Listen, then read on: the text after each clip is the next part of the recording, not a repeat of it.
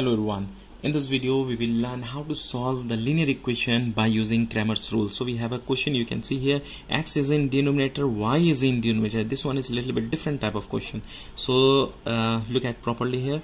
We have to write down coefficient of x is in denominator, so we have to write here 1 by x. Similarly y also is in denominator, so we have to write coefficient of 1 by y. And here at last we have to write down constant number. Related with Cramer's rule, I was already uploaded 5-6 videos, you can watch it. Now what is the coefficient of 1 by x? Here 7, so 7 we have to take only number. Here coefficient of 1 by y, numerical. Coefficient of 1 by y means number we have to look at. 3, so we have to write 3, and we have to take with sign. If negative we have to write negative, if positive then doesn't matter. And here constant number 67, so we have to write here 67. Here what is the coefficient of 1 by x? 4, so we have to write down 4. Here 5, so we have to write here 5. And similarly here constant number is 58, so 58. After this we have to find out d, d1, d2, then we have to find out the value of x and y. D, to find out d we have to take coefficient of 1 by x and coefficient of 1 by y. So here 7, 4, 3 and 5. Let's multiply the main diagonal. 5 7s are 35, so we have to write here 35 minus this to multiply 4 3s are 12 is equal to 12. 35 minus 12, when you subtract we get here 23. Similarly we have to find out d1. To find out d1, what we have to take? We have to take constant number and coefficient of 1 by y. So constant number here 67 and here 58, and this side 3 and 5 we have to write down. Let's multiply this one. 67 into 5 we get 335 minus 58 into 3, 8 3 are 24.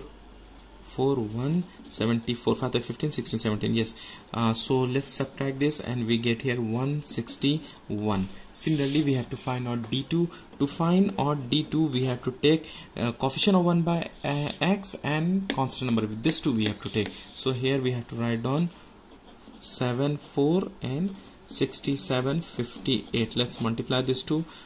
7 into 58, 7 is a 56, 6 5 35 and 5 40, so 406 minus this to multiply 67 into 4, 7 4 is 28, 8 2s 24, 25 26, so 268, and when you subtract we get here 138. Hope you understand up to here. Now we have to use Cramer's rule and we have to find out the value of x and y. So what we have to write here?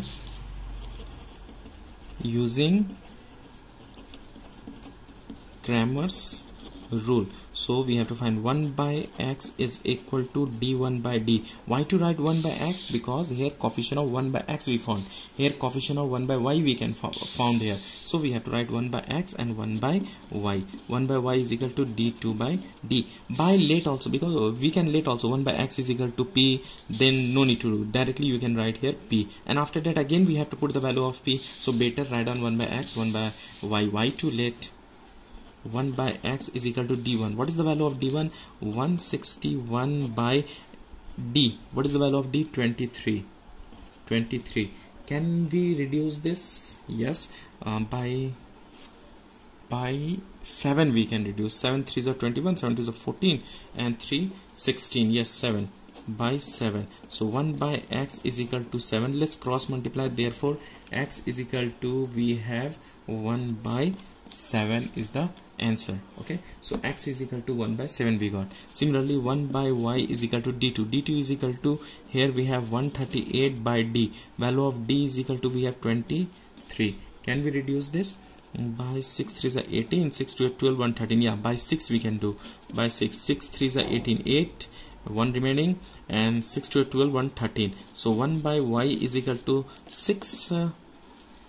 Therefore y is equal to 1 by 6 is the answer. Cross multiply, this will go here and 6 will come downside. Okay, cross multiply, here x will go in 7 place and 7 will come down, so 1 by 7 and 1 by 6 is the answer. Hope you understand this video related with Cramer's rule, taken from class 12 business mathematics. This very important for class 12 NCERT students as well as class 10 SAE students. Thanks for watching till last. Keep supporting and keep sharing with your friends.